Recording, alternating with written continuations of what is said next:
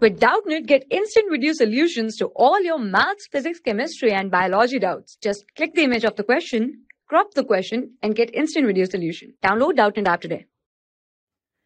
Hello students, so we have a question. Efficient large size cells should be A. elongated, B. elongated and branched, C. with large surface area, and D. having microvilli.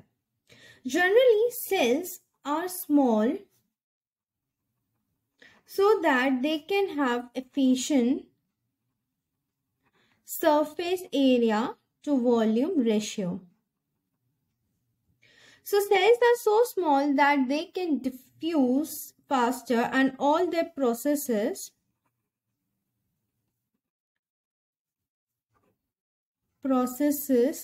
will be a lot more faster because of their smaller size.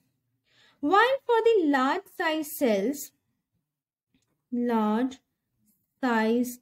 cells, to become the more efficient,